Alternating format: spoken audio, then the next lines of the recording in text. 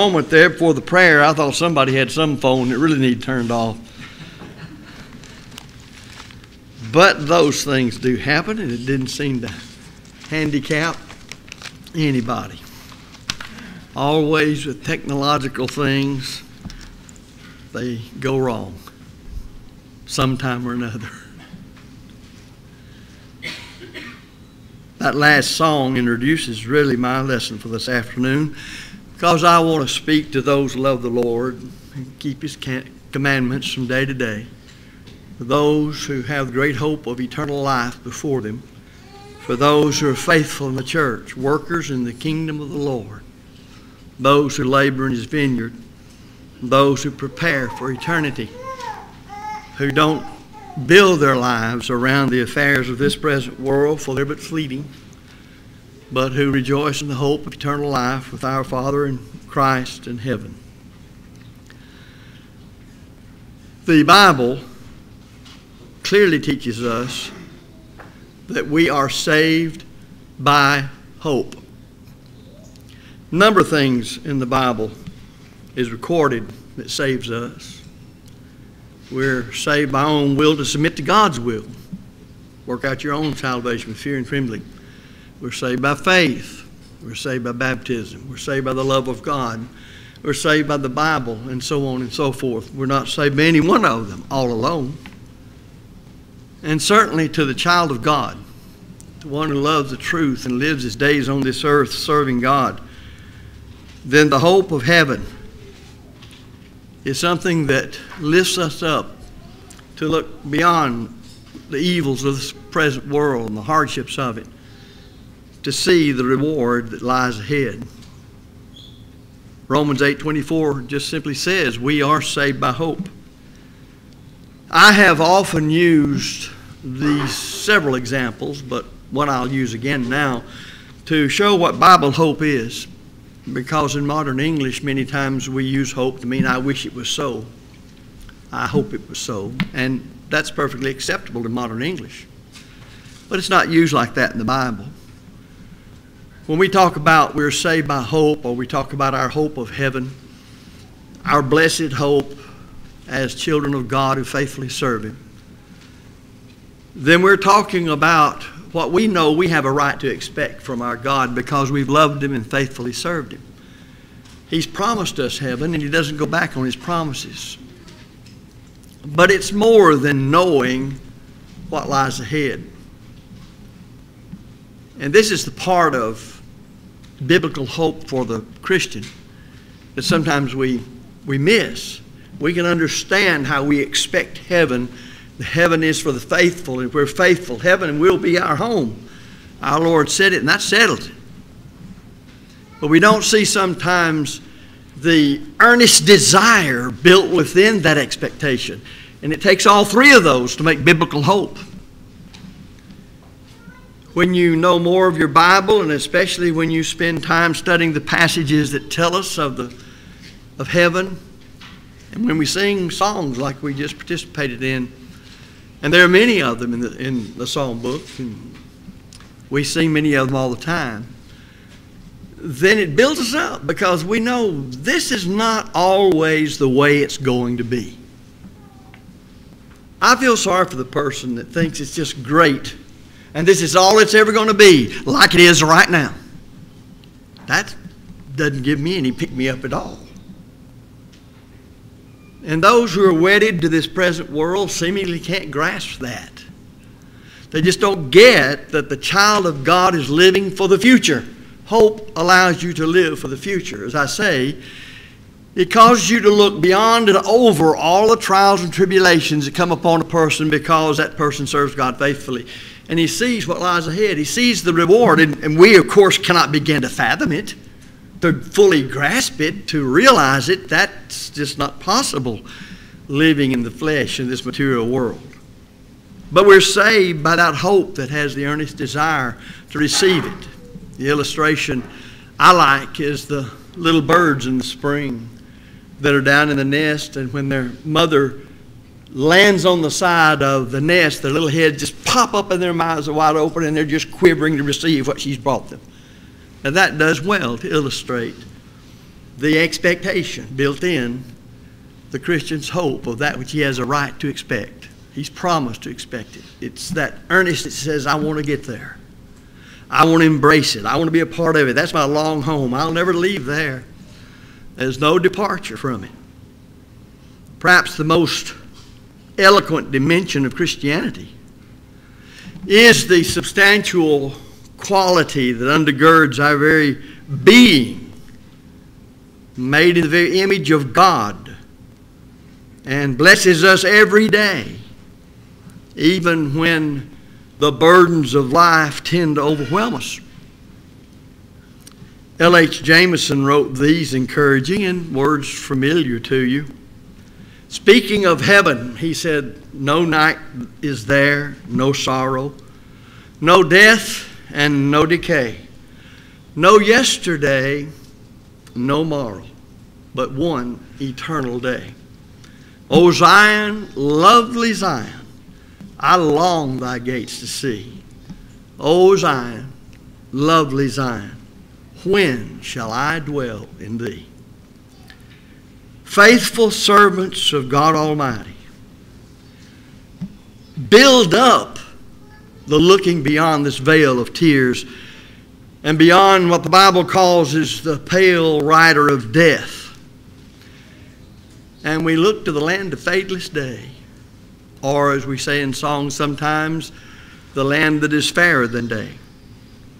Hope, this kind of hope, this scriptural hope, gives us purpose for our living now, an anticipation when death will come upon us in one way or one time or another. As Paul wrote to the Corinthians, without hope, we would of all men be most pitiable, 1 Corinthians 15:19. However, when loved ones die in the Lord, notice what Paul said. We sorrow not, even as the rest, who have no hope. 1 Thessalonians 4:13 through 18. In fact, such occasions spur us on, or should, to a greater zeal, so that what will be a black day for most people becomes a golden day for us, because we can then be with all of those who serve God and long to be with Him in that great supernatural realm.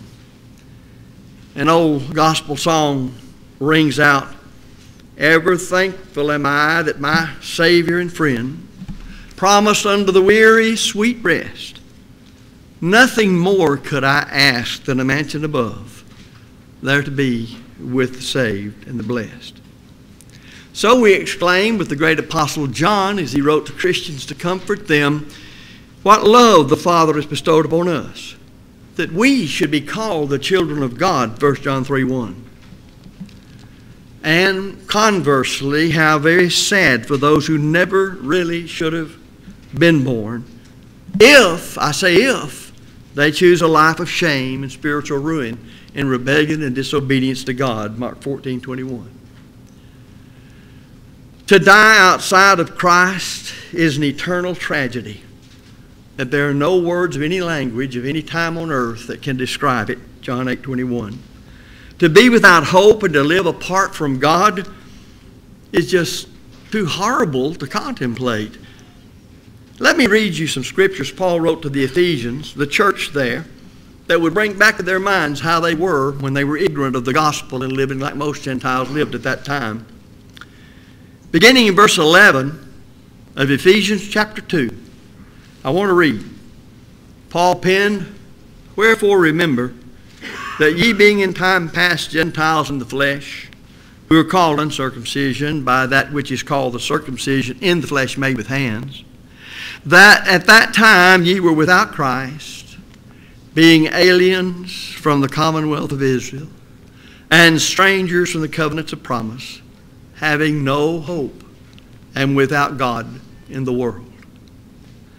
But now, look at the transition, the transformation.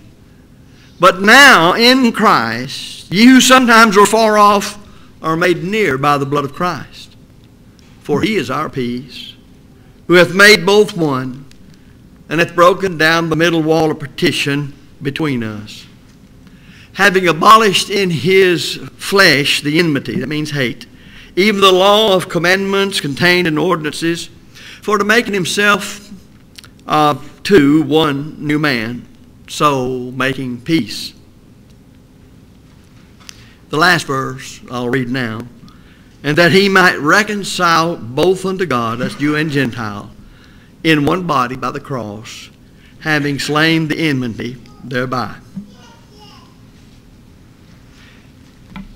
To have nothing precious to remember as you come to the end of your days, or you're like the rich man in the account Jesus gave of the rich man Lazarus.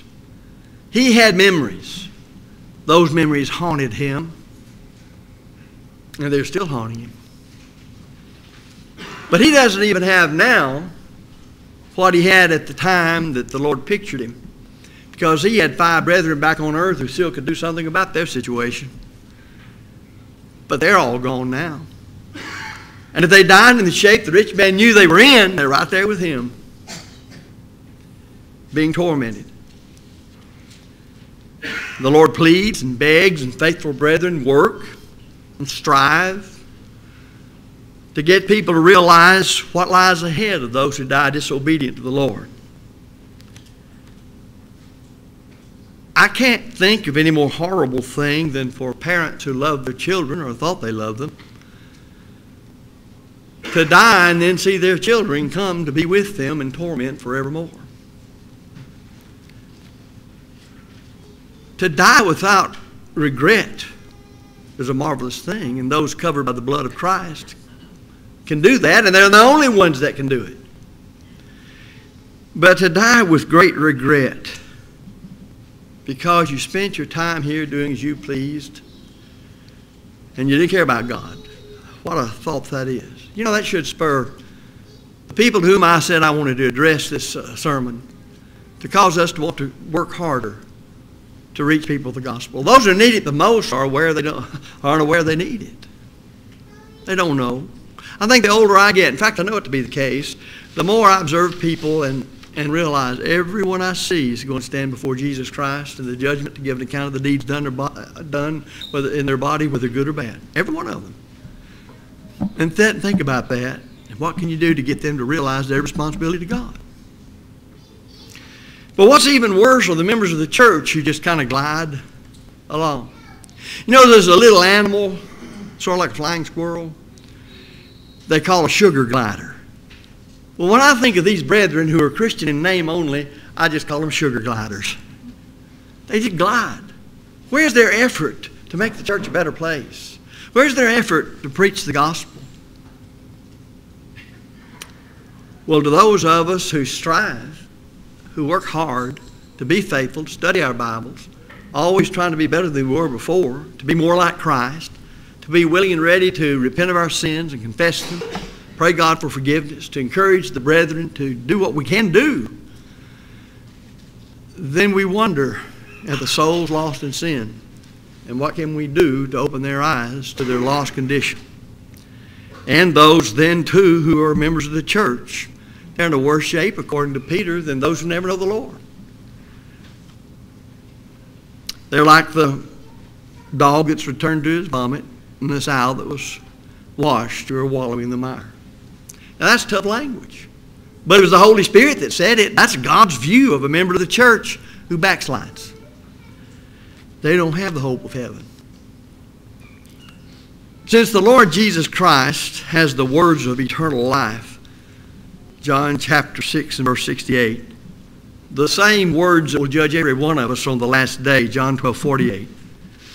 Then to say the least, it's very unwise to march toward that final moment, unprepared and void of legitimate Bible hope. The hope we possess as Christians, and I don't use this word very much, but it's truly dynamic. When I grew up, I think they overworked that word, but do you remember, some of you roughly my age, how they use the word copacetic? I got so tired of hearing everything that was all right and fine, copacetic. Now, you know what you hear? Cool. I've heard cool longer than I heard copacetic. We have very limited vocabulary. That's what it amounts to. The hope we possess as Christians then is truly dynamic because it overwhelms the past wherein we were sinful and whereof we are not ashamed. Romans 6:21. All of us have sinned. All of us by that sin come short of the glory of God. We know the wages of sin is death, eternal separation from God. But we have learned the gospel. We have believed it and from the heart obeyed it and strive to live by the authority of Christ as we live the Christian life. Our Redeemer made it possible for Christianity to be the land of beginning again, where sins are blotted out, Acts 3:19, and transgressions are abundantly pardoned, as Isaiah said in Isaiah 55 verses 6 and 7. Paul said it this way to the Corinthians in the second letter, if any man be in Christ, he is a new creature. Old things are passed away. Behold, all things are become new. 2 Corinthians 5:17. Those people who take Christ at His word, those people in doing so who are willing to believe Him solely on the basis of the rightly divided New Testament and are willing to obey that Savior in repenting of their sins and being baptized into Christ for the remission of sins, are blending their obedience into life of hope that only the gospel can convey. Just read the beginning of the church in Acts 2:36 through 41, thinking about the hope of heaven. Presently, that is, while we're still in the flesh on this earth, then, as I said in the beginning, this hope, this expectation of heaven, which we have a right to expect, and we earnestly desire to receive it. We want to go to heaven. Then this hope gives substance, and it gives depth, and it gives meaning to daily activity. Our life has boundaries based on what is said in James 4 and verse 15. If the Lord will, we shall live and do this or that. We are sustained in the vibrant power of a closer walk with God as He guides us continually, as the prophet Isaiah said in Isaiah 58 verse 11. And He guides us by His gracious, benevolent hand, as it were, Psalm 84:11. He is our everlasting portion, the friend that sticks closer than a brother, and the one who guides our feet in the way of peace, Luke 1:79. I really don't care how much you have friends or loved ones in your family who love you. They can't be as close to you as Jesus Christ can. They may sit by your bed, your deathbed, and they may hold your hand and they may bathe the fevered brow. They may offer words of comfort. But when you leave this body, you leave them behind. And then where do you go and who goes with you? Well, I don't believe it's by accident that Jesus said in Luke 16, speaking of the death of Lazarus, the poor beggar, that it says that he died and the angels carried him into Abraham's bosom. I think Jesus spoke the truth. The old Negro spiritual of many, many years ago, I don't know how long, but a long time ago, talked about a band of angels coming after me. I think I know where they got that. So I firmly believe the moment that our spirit leaves this body, this is a child of God dying, a faithful child of God, and there are angels to escort him into glory. Don't know what all that involves, but it caused a thrill to my heart to think about it. Our future is also bright because we know the sovereign God is in control. When you see all that's gone on in recent days in this country and in the world, and then you read history, or if you lived as long as I have, you can remember a lot of what some of you young people have to read about to find out about. Let's get on YouTube and see some news video of it. What sustains us? What keeps us going? Well, that's the way the world is. The world always was like that. It never has changed. One thing that we have, since we can go all the way back to even before World War I from movies, that's over 100 years. And if you go back and read what's going on from day to day, or you see what's happening, we were in the midst of a great world war 100 years ago. What is new? And go back a few years before that, Spanish-American War. Of course, then you had all the uproar with the Indians, and who's right and wrong in that, and everybody had a big mess up over that, still are. Is there ever going to be an end to it? Yeah, there's going to be an end to it when everything ends. But as long as this world works, it shall be as it is this very day.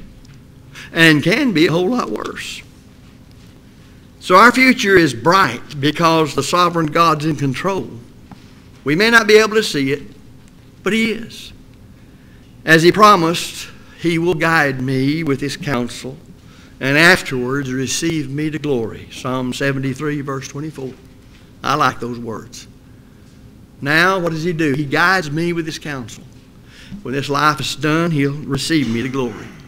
The last two verses of Jude inform us that God is able to present us faultless before His presence with exceeding joy. Christians, therefore, as we've sung many times, have a foretaste of glory divine, and we can add to it joy unspeakable, 1 Peter 1, 7 and 8.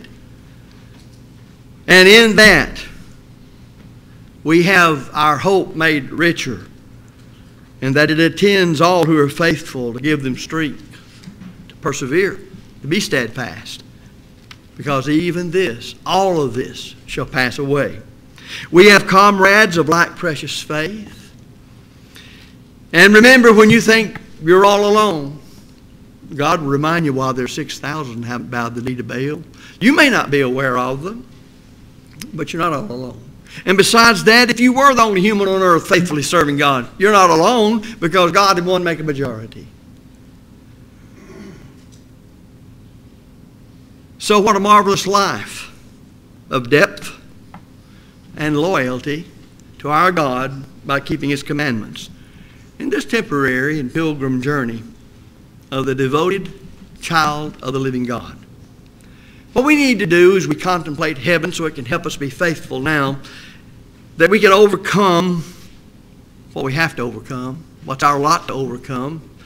We need to remember the Lord saying, be of good cheer, I've overcome the world. So thus my faith in His gospel and my submission to the same will carry me right down the same path He went. He's overcome the world. And we need to let our frailties and our mundane existence in this world become a bright and exuberant thing through our faith in God, and knowing this is just a place we pass through. It's not permanent. In that final day of reunion, reward, and rejoicing, there will be no regret for those who live their life faithful here. And like all mothers who have born children, while there's great pain and sorrow, when the baby gets there and when they're holding the little thing in their arms, that pain and sorrow goes away. Well, I'm not at all going to say in this life Christians don't have pains and sorrows, and many of them are because they're Christians, not just because they're humans and the frailties of the flesh. But I'm quite content to know that when you step out of this veil of tears and fleshly material world, those things are gone forevermore. So the one thing we all should strive for with all of our power and might is to dwell in the house of the Lord forever. Psalm 23:6. I close a lesson said, as I said in the beginning, to those who love the Lord and keep His commandments, to those who are faithful members of the Church of Christ, those who seek first the kingdom of God and His righteousness, knowing all these things shall be added unto them. Matthew 6:33. Cheer up. Rise up. Be lively in the work of the kingdom. This is not the end. It's only a transition place to prove our love of God and faith in Him and His system. And let us persevere. Be ye steadfast, unmovable, always abounding in the work of the Lord. For as much as ye know your labor is not in vain in the Lord. 1 Corinthians 15:58. If you're subject then to the great invitation to become a Christian, now is the time to obey it. That's all the time you have is now.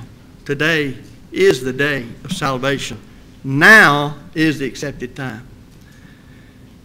If as a Christian you've sort of bent a little, become weak, or maybe you've outright sinned and you just haven't wanted to deal with it, well, remember when you obeyed the gospel, you repented then, having believed in Christ, confessed your faith in Him, and you didn't mind being baptized for the remission of sins because that was the Lord's way, the only way to become a Christian. Well, now as a child of God, if you sinned, humble yourself again. Repent of those sins. Rise up. Return to your first love. Pray God for forgiveness, having confessed those sins. Heaven is but a heartbeat away in one sense. And even however much time goes on in this world, knowing it's going to be the same to one extent or the other as we see in the newspaper or hear on the news or watch it on television or however you get the news, one thing for sure, this doesn't change. And it tells me how to become a Christian, and it tells me that there is a heaven. Recently, I spent quite a bit of time visiting with the Apostle John on the Isle of Patmos and reading the marvelous book of Revelation. And toward the end of it is where he talks about the glory of heaven. And you know, he can't even speak of it in plain words because there's no words, just plain words, that can describe its glory, its majesty, its peace, and the contentment of all people that are there. So he has to use symbolic terms. And even then, as he paints those word pictures, it's just so hard to realize what a place heaven must be. So if you're subject to the great invitation of Christ, realize this is just a little while here, no matter how long you might live on earth. But eternity is unending. So respond to the gospel, live faithful to Him, and come to Jesus while we stand and sing.